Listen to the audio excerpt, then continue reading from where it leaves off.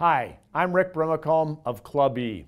I started the group in 2007 and you can find us now in multiple locations. Enjoy today's video. Digital marketing. The world we're in now is changing, obviously, and folks need to, if they weren't already online, get online.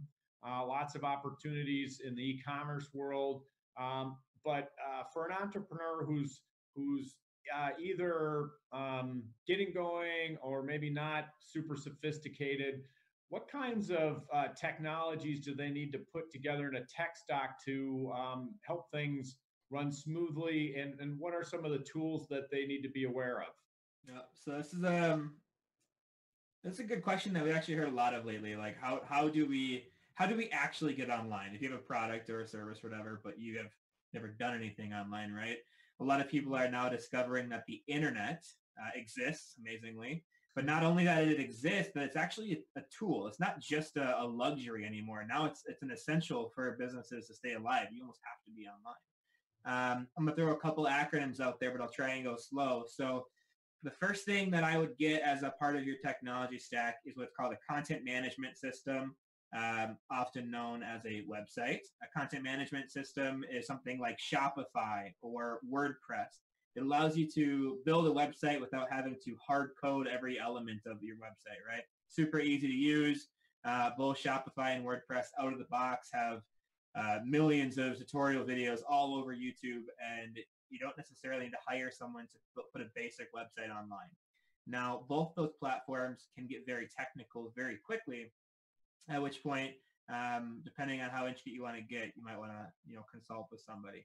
The other one that can be hit or miss is, they call it a CRM, a contact resource management database, something like HubSpot or Zoho or Salesforce. Those are tools that allow you to keep all of your contacts in one place online. And oftentimes they hook into what's called a marketing automation tool.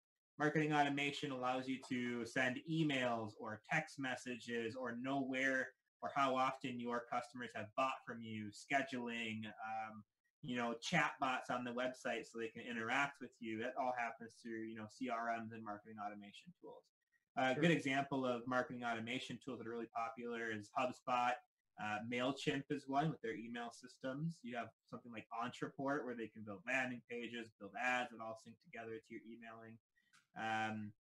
Another really popular thing to get, a really important thing to get, especially right now, is some kind of team collaboration tools.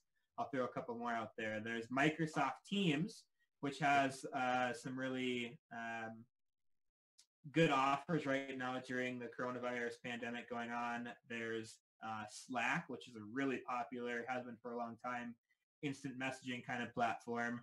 There's Basecamp, which is what Romaine Berg actually uses. And there's another program called Trello, which is really popular. Rick, you and I are on a Trello board together with a mutual client. And the last thing I think is important is some kind of data analytics or data management platform where if you're going to have a website and you're going to drive people to your website, it's really important to know what they're doing. So free tool, Google Analytics. It takes 30 seconds to install it on your website. It's very important to have on there to know what is going on.